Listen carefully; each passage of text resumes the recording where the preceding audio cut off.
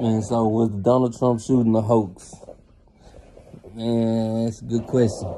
So a lot of people have been saying that the shooting is a hoax and that it was all staged.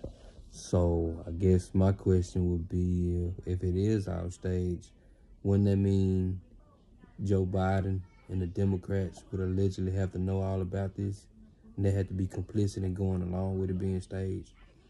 Wouldn't that mean TMZ footage of the shooter on the roof, ABC, NBC, MSNBC, Fox, New York Times, AP, and all these different news outlets, BBC, all these different news outlets would have to be complicit? Wouldn't that mean that the people that are attending the rally also would have to be complicit in knowing that this was staged? I mean, getting all those people to be quiet. There's a lot of people. The Secret Service people would have to be fake. You know, it's just so many people that you would have to kind of get to buy in and play their role. So, I don't know. You tell me what you think. Chill.